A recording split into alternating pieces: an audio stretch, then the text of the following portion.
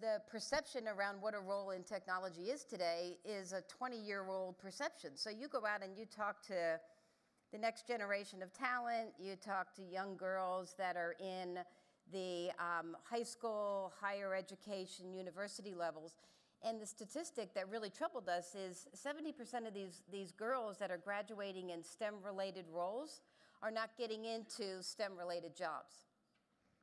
And the one industry they're getting into is healthcare. So we set our sights with companies like Mercer, General Dynamics, NASA, Allstate, to figure out how to solve this.